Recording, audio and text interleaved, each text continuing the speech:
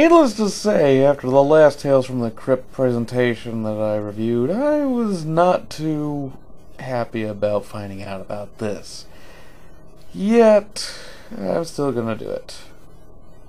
Ritual is about this guy who's got some kind of unusual disease and is being looked after by a doctor. After the doctor dies, a new one is called in to try and help him. And she discovers there's a lot more going on here than just a medical mystery.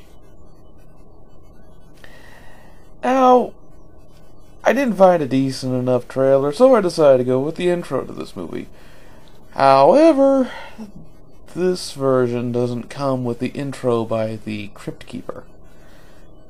Which, actually, it's a pretty stupid intro.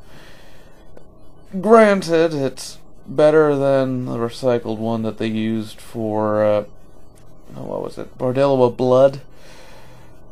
But it was still stupid. At least it was original, though. And speaking of stupidity, there's a lot of moments that are unnecessary.